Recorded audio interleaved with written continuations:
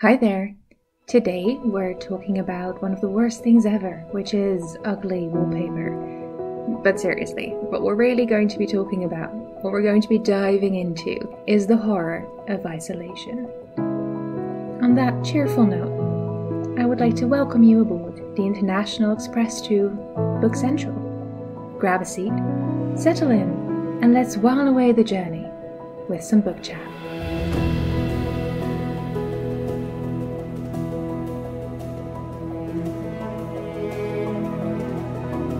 I'm your host Jules, and today I want to talk to you about one of the scariest stories I've probably ever read. And on first glance, it maybe doesn't seem that scary, but one time I was listening to a podcast and they were talking about this story, and as they came closer and closer to the end of it, I felt this almost like primordial dread rise up through my skin, and I felt this urge to hide my head under the covers like a child. So it's quite something. The story I'm talking about is The Yellow Wallpaper by Charlotte Perkins Gilman. It was first published in 1892 in the New England magazine, and it really is just one of those standout works of American literature, and especially American feminist literature. What we're going to do first is dive into the story itself. I'm going to explain to you how the story kind of builds up and give you a taste of some of the writing itself. And then we're going to dive into just why this story is actually horrifying. Here are the opening lines of The Yellow Wallpaper. It is very seldom that mere ordinary people like John and myself secure ancestral halls for the summer. A colonial mansion, a hereditary estate, I would say a haunted house, and reach the height of romantic felicity, but that would be asking too much of fate. Still, I will proudly declare that there is something queer about it. Else why should it be let so cheaply? And why have stood so long untenanted? John laughs at me, of course, but one expects that in marriage. That is our first introduction to our protagonist, a young woman who has managed, along with her husband John, to secure a beautiful mansion, a colonial mansion at that, for the summer. Her husband, John, is a doctor or a physician, and he's also a very practical man who doesn't believe in superstition or any kind of other fanciful things. And he thinks his wife is big on fancy.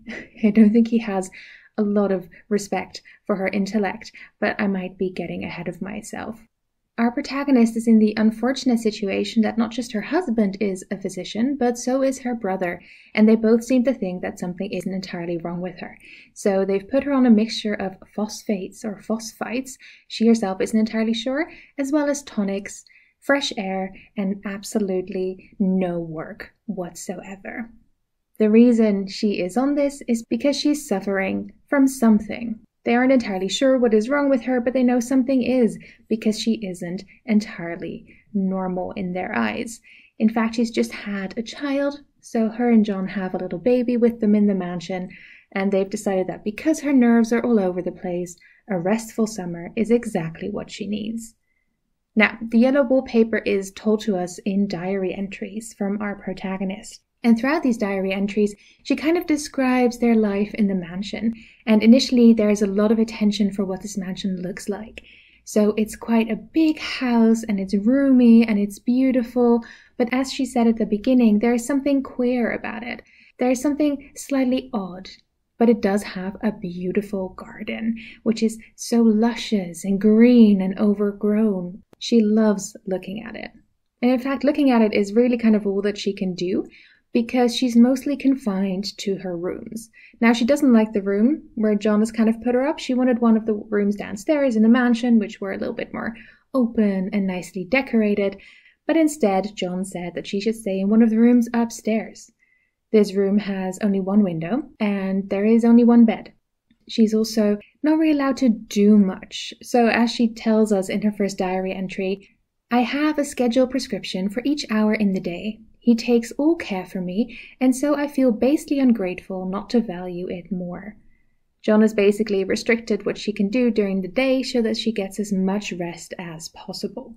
And this room used to be a nursery and a gymnasium, she thinks, so a place where someone did sport, because the windows are barred, which would make sense if there were little kids in there, and there are rings and things kind of stuck in the wall, which might make sense if people maybe had sporting equipment there or something. But yeah, she doesn't really like the room. And in part that is because it has the worst possible wallpaper one could possibly imagine. She describes it as one of those sprawling flamboyant patterns committing every artistic sin. On top of that, it's yellow, which is gross. She says the color is repellent, almost revolting, a smoldering, unclean yellow, strangely faded by the slow turning sunlight. It's just boring enough that your eye somehow gets caught in it anyway. As she's telling us this, though, John comes in and she has to put her pen down. In the next entry, she tells us that it's already been 2 weeks, and she's still sitting in this room. John is away, and, the nurse is looking after the baby, so there's really not a whole lot for her to do. Except trying to get well, I guess. And John has promised that when she gets well, they will invite her cousin over and his wife, and they will have a nice visit, and they will do all the lovely things she can't currently do. So really, her main wish is to get better. But she's not being helped by the paper because it looks to her as if it knew what a vicious influence it had. There is especially one spot on the wallpaper where it kind of feels like there are eyes in it which are staring at her with like this angry emotion. It's not really normal, I guess, to put that much life into an inanimate thing like wallpaper, but she just can't help staring at it, and it's bringing up all these kind of weird thoughts. On top of that, the wallpaper is kind of torn off in some places, and there's also scratches and gouges in the floor, in the plaster, on the walls, and the bed itself that she's sleeping on kind of is in a bit of a rough shape as well. It's honestly not an ideal room to rest in. I would not be peaceful there. That's all I can tell you. But the thing that's actually making everything so much worse is that she feels like there is a figure skulking behind the design of the wallpaper. But then someone comes up and her diary entry breaks off. At this point, we're already past the 4th of July, which was a bit of a celebration, but, our narrator wasn't really allowed to do anything. The nurse called Jenny was actually looking after everything, but, her mother came to visit and her sister with her kids, so she did see some people.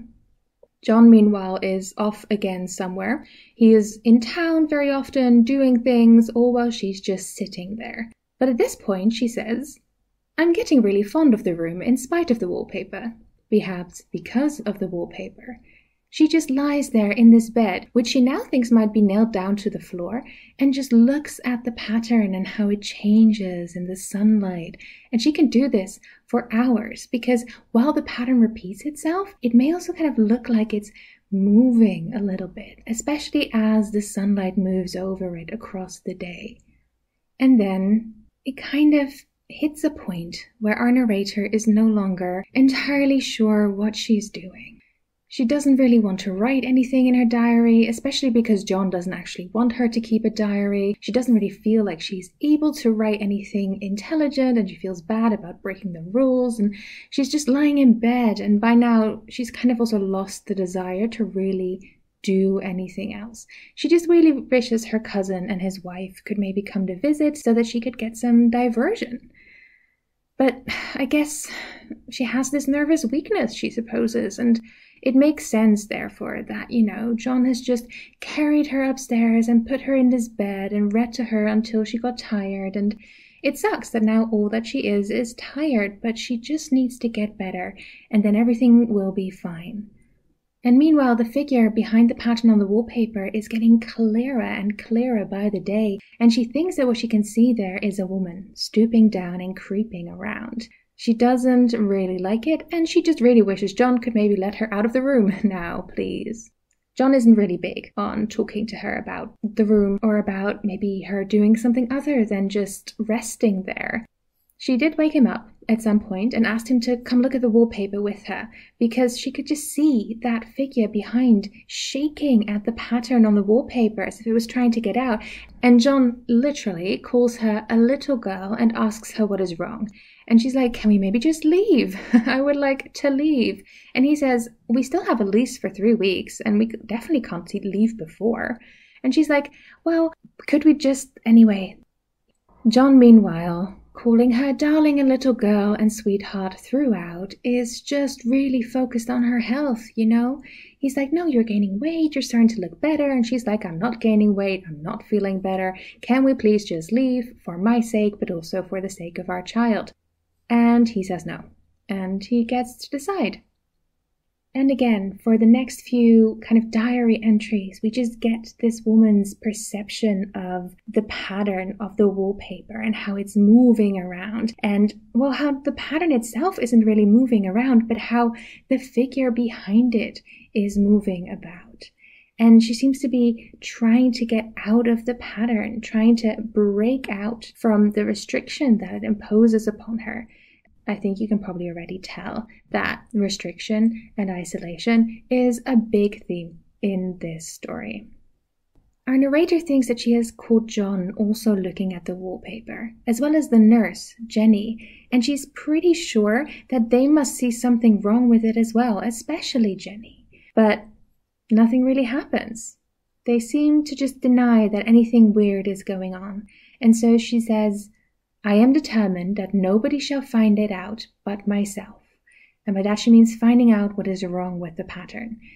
So now she has a mission, and life is a little bit more exciting, and she's feeling a bit better because she has to figure out what's happening with the wallpaper. And John is so pleased that she seems to be doing better. He's like, this is great. And he's like, yeah, maybe we can leave now soon because you're feeling better. And now our narrator's like, no, I don't want to leave. We've only got a week left, and I still need to figure out what is going on with this wallpaper. But she thinks a week might be just enough time to figure out what is going on. And so she doesn't really sleep. She's just looking at the wallpaper. And the wallpaper is quite boring, actually, during the daytime. But when it comes to night, that's when the wallpaper becomes a little bit more interesting. Because she's realized that the pattern at the front of the wallpaper does move, because the woman behind it is shaking it. And then in the bright spots, where it's just a bit more light, the woman seems to stand still. Whereas in the shady spots behind the pattern, she's shaking them really hard, and she's trying to climb through.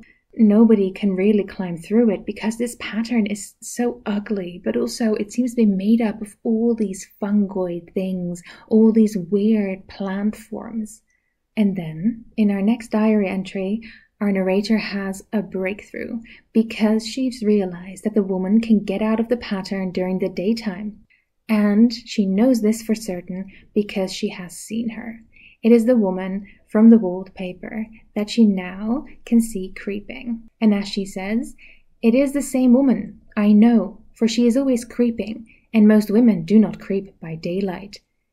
And the fact is, she doesn't see her in the room or on the wallpaper. She sees her outside, in the garden, creeping around there. And sometimes she seems to be hiding, and then she comes out, but she's always surrounded by this garden. John, meanwhile, is acting a bit weird. She kind of wishes that he would, stay in another room and not kind of visit her quite so often, because she doesn't want anyone to get the woman out except herself. So, yeah, maybe John could just leave. Meanwhile, what she's now trying to do is get the pattern of the wallpaper so that this woman could potentially get out. And while she's trying to do that, she's found out some other funny things too. She can hear John ask Jenny loads of questions about her, whether she's doing well, etc. And Jenny's like, yes, she's sleeping very well during the day. But John is also very aware that our protagonist or our narrator isn't sleeping at night. So he keeps questioning her. And at this point, with kind of our tension rising, with our narrator trying to get at this pattern so that the woman behind it and the wallpaper can get out, and with John asking all kinds of questions and wondering what could possibly be going on, we hit the last day of their stay in this mansion. John was in town overnight and he's not coming back until the evening, kind of trying to sort, I guess, final things out. And Jenny was like, maybe I can sleep in the room with you. And our narrator was like, no, that's fine. I can totally sleep better on my own. So Jenny allows her to stay there on her own. And as soon as it turns to evening and that woman behind the wallpaper was crawling, our narrator runs up to the wallpaper to try and help. And she's pulling at the wallpaper and the woman behind it is shaking at it. And together they peel off just yards of that paper during the night.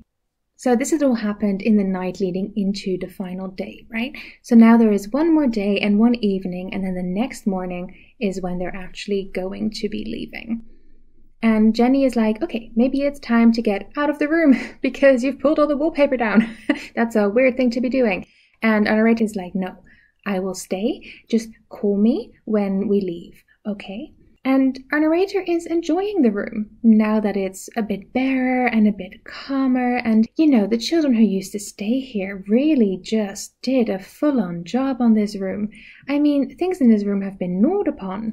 At this point, our narrator has locked the door to the room and she's thrown the key down the window and into the front path. So no one can get in. And she also doesn't want to get out anymore. She just wants to stay in this room until John comes back, and then she's just going to astonish him. Alongside the key, which she'd used to then lock the room, she also got a rope, which Jenny doesn't know anything about. And she's going to use that to tie the woman down, the woman from behind the wallpaper, in case she gets out. She's also trying to push the bed around so that maybe she can get better purchase for when she's trying to get this woman out. But well, the bed won't move. It has been nailed down. And she says that she got so angry, I bit off a little piece at one corner, but it hurt my teeth. And then she continued to peel all the paper off as far as she could reach from the floor, since she couldn't climb onto the bed, because the bed will not move. And so she's just ripping things away, and the wallpaper is very unhappy about it. And she's getting quite annoyed by it, but, well, she says jumping out of the window would have actually been the suitable thing to do at this point with how frustrated she is. But let's not forget there are bars on the window, so she couldn't even really do that. And also, the window has become a bit of a sore spot for her because now that she looks out of it, she can see all the creeping women in the garden and they just creep so fast. And she doesn't know if they all came from the wallpaper or if they came from other places. But she is determined that she will not leave this room. She will not go out there creeping around like these women. So now she has fastened herself with the rope. They will not get her out of this room. And also, the benefit of not leaving the room is that, as she says, here I can creep smoothly on the floor, and my shoulder just fits in that long smooch around the wall, so I cannot lose my way. And then John has come back. It is our last evening after all, and he's trying to get in, and he's calling her name, and he is pounding on the door. Now he's asking for an axe, and she's like, why would you break down my beautiful door? And she's like, John, you don't have to break down the door. You don't need to get an axe. The key is downstairs. Well, outside, because that's where I threw it, right? And then he's silent, and he's like, please open the door, darling. And she's like, I can't. Like I told you, the key is outside. I chucked it out. And she keeps telling him that, and she's very gentle about it, and she says it very slowly. He goes to look for it, and then he comes back with it, and he opens the door, and he's like, oh my God, what's going on? She's just creeping. But she looks at him, and she says, I've got out at last, in spite of you and Jane, and I've pulled off most of the paper, so you can't put me back. And weirdly enough, the man faints. And he does so right across her path, so she has to creep over him every time. And that is how the Yellow Wallpaper ends, with our unnamed narrator crawling and creeping along the wall. Now, in the next section, we're going to briefly talk about Charlotte Perkins Gilman herself, and then look at some of the themes of the story.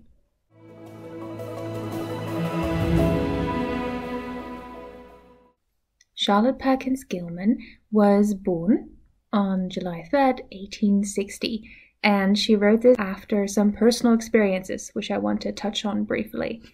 She married a man called Charles Walter Stetson in 1884, But she was quite hesitant about accepting his proposal, so she first declined it because apparently she had kind of like this gut feeling that it wasn't the best thing for her. Eventually, she did marry him though, and they had a daughter a year later, at which point Gilman suffered a quite serious kind of case of postpartum depression. Unfortunately, the 1800s were not the best time for a woman to have mental health issues because they were still full-on hysterical and nervous beings according to the medical industry. So Gilman partially found her complaints dismissed, but she then did see a doctor, and his name was Dr. Silas Weir Mitchell, and he was apparently a leading expert on women's mental health at the time, and he was a big proponent of the rest cure, which basically involved bed rest and no work and also no kind of intellectual engagement. So it was very much prohibited to read, write, paint, or engage in any other kind of activities that might stimulate the brain, because the idea was that women were already overworked, they were already stressed, so they should not be engaging with their imagination whatsoever. So Charlotte had to deal with this rest cure for 3 months, and at this point she was desperate, and she realized that it was going downhill fast and that she needed a second opinion at the very least. And she started to work again. She also saw a new doctor called Mary Putman Jacobi, who was one of the first female doctors, and there is an excellent article on her by Marina Corin in The Atlantic called The Pioneering Female Doctor Who Argued Against Rest, which I'll link to in the description. But basically, Charlotte got a second opinion and sat down to write again, and she herself realized how close she had come to a breakdown during the rest cure.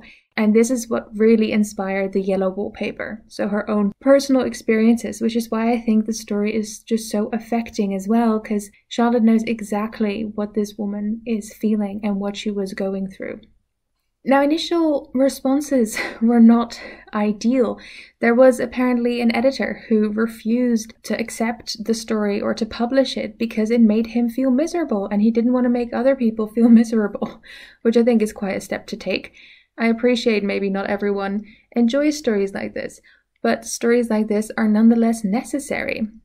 And this brings me to an interesting interpretation which I've read. So of course there are a lot of different interpretations of this story, especially among feminist literary critics, but also just literary critics in general. It's an incredibly fruitful text, if that makes sense. You can draw a lot from it. But one thing I read which I thought was really interesting was proposed by Sari Edelstein, who argued that the Yellow Wallpaper functions as a bit of an allegory for Gilman's dislike of what was called yellow journalism. So yellow journalism is this American term, I think, especially for kind of journalism and newspapers that don't present well-researched news, which are just focused on sensational headlines, scandal, sensationalism, all of that kind of stuff. And that was called yellow journalism. And of course, the wallpaper is the yellow wallpaper. So it's kind of this idea that the wallpaper itself can be considered as maybe discourse or as conversation. So that what Charlotte is arguing against and what she's kind of suffering from when she's struggling with this wallpaper is the way in which people talk, the way in which discourse is formulated and how it excludes women's experiences, how it's based on prejudice and sensationalism rather than actual research, and that she herself as a woman, but her narrator as well, and other women are caught in this discourse, that it's almost impossible for them to escape from it. And I think that's fascinating because there's a lot of feminist academics who work in psychoanalysis territory who talk about language as a signifier and how language is maybe a patriarchal object and that women cannot properly express themselves in this language. So I find that really interesting to consider that this oppression of the yellow wallpaper is not just a really ugly wallpaper and that it's not just about isolation, but that it also represents this barrier between women and public discourse. And that's really interesting to me. So I'm going to have to read more about what Sari Edelstein wrote there. Of course, the kind of main thrust of the story, I would say, is this idea that women's concerns about their health were being dismissed that the language that was being used about them whenever they potentially had concerns was dismissive but also cruel, and that this led to women being isolated and kind of punished through the rest cure that they were given, and that it actually had a negative effect on women. And as such, for some critics, the end of the story is a success. The idea that the narrator kind of finds freedom through her madness, that it allows her to escape the confines that have been placed upon her by a patriarchal society, that is actually happiness for her. And that the way in which she kind of crawls over her husband's kind of body on the floor after he's fainted, and that she's completely detached herself from that reality, that is actually a good thing for her. And that is, of course, utterly tragic, that counts as a happy ending. And it is especially that final scene which really gets me every single time. When you start realizing that not only has she been imagining this woman behind the wallpaper, but that what she's been seeing slowly but surely is the way in which she herself is stuck and trapped, and that she has to kind of externalize that through the woman in the wallpaper, and then she begins to identify with the person behind the wallpaper. And once she's liberated that woman, she herself is free. And it's done beautifully with how there's so much time spent throughout the story with her wondering and observing this wallpaper. And then that last diary entry is just so quick. And there's so much happening all at once. And it kind of builds up this almost horror-like tension until John opens this door and sees his wife crawling along the floor, completely detached. And it's more than he can bear, definitely. But also for me, reading it and listening to it, it becomes horrifying. And yet I can recognize the freedom of it. And I think it's that fine line that marks kind of horror stories, which I would almost classify this as, but also just thriller stories, suspense stories, psychological suspense in this case. This is why it makes them so effective. Because you can imagine that building pressure and that something has to snap. You can also imagine John's horror at seeing his wife that way. Probably he does not realize that he pushed her that far, but that is what he has done. And he kind of meets the consequences of his own actions in that way. And she is potentially beyond rescue, but she is also free. And that mixture of feelings and responses that you get, it just gives me goosebumps. And therefore, I would wholeheartedly recommend that you read this story, but potentially don't do it at midnight because it may give you bad dreams if you're open to it. On a final note, the Yellow Wallpaper, of course, also has Gothic overtones, I would say. We discussed a Gothic novella not too long ago, Carmilla by Sheridan Le Fanu, and you can definitely see some of the elements that were at play there in the Yellow Wallpaper as well. So we have this old mansion, which she at the beginning describes as colonial and as hereditary. So there's already this sense potentially of ancient evil, because of course colonial mansions are tied very much to slavery. So already this idea of oppression, of people crawling around in the fields and in the garden outside, and where they're potentially coming from, the idea that this house has already seen evil, which then makes sense when you think of this room, which has these barred windows and rings in the wall where this woman is contained, so perhaps this has happened before. So you get kind of this hereditary, repetitive abuse of a human spirit. And that works really well. And even though the tone of the story is quite funny at times, so the narrator has a real knack to describing things. And especially at the beginning, she's still a little bit flippant, but then her observatory skill goes from noticing just funny, weird things to ominous, weird things. And that switch, you almost don't notice it at the moment that it happens, but then in the diary entries afterwards, you can tell something has changed. The ending has this almost joyful disconnect to it, which means that the story stays kind of funny and horrifying all at once, which is just masterful. This story has absolutely earned its place in the canon of, I think, not just American feminist literature, but feminist literature in general. I think it really contributed to the short story form, but also women's writing being recognized to kind of represent kind of the female experience of life in a very different way. And it kind of continues to get mined for new ideas and new expressions. And it continues to also just give back to its reader in a very interesting way. So, although I've already told you what happens, don't consider yourself too spoiled, because I could never tell you the creepy, horrifying way in which Charlotte Perkins Gilman writes the Yellow Wallpaper. And that's it for today. If you have questions, thoughts on the book, or recommendations or requests for future episodes, feel free to leave a comment or send me an email at bookcentralpod@gmail.com. I'd love to hear from you. You can also subscribe to be informed when new episodes drop. You can find references to the materials used today in the description. Book Central is written and produced by me, and our music is by Scott Buckley. Thank you for joining me today on the International Express to Book Central.